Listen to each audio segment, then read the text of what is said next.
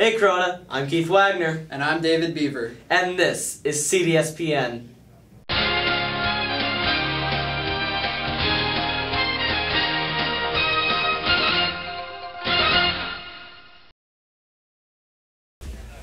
In an emotional ceremony, number 12 was officially retired and shall never be worn again by any member of our production team.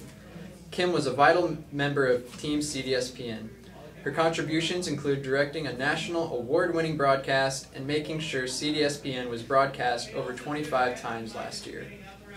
Fall sports are now in full swing. All athletics have been shaken up a bit by our new region. Our new region consists of 7 schools that include over 20,000 students, faculty, and staff. The most competitive schools in the all-around athletics are Basha, Highland, and Mesa Mountain View.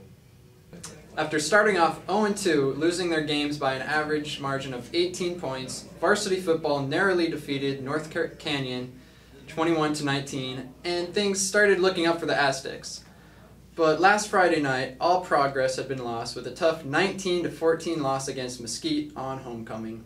Some of the impact players from the game is Mesquite's Stephen Hansen, who rushed 12 times for a total of 61 yards and 1 touchdown. In addition, Hansen went 7 for 12 passing for 55 yards. An impact player for Corona was Billy Johnson. Billy had 3 catches for a season-high 111 yards and 1 touchdown. More information on tonight's game will be featured later in the show. After winning a state title last year, Badminton has gone off to a subpar start, going 3-4 and losing to tough matches against Chandler and Red Mountain.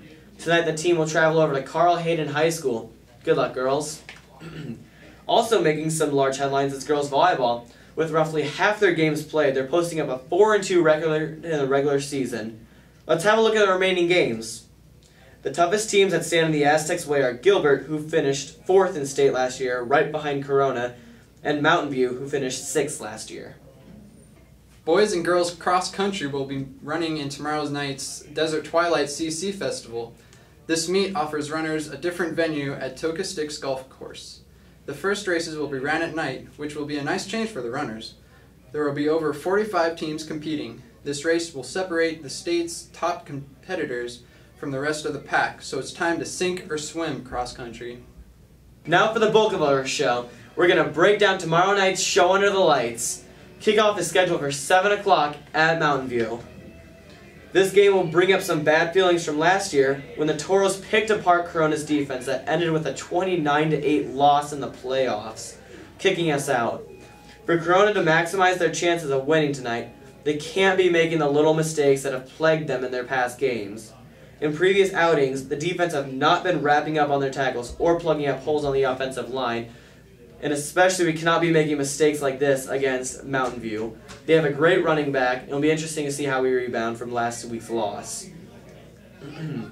On the offensive front, the keys to victory include our linemen holding their blocks up front and creating the gaps that Michael Legg needs to run. And our last big point, our receivers dropped over 5 passes, some of them crucial, some of them not so much.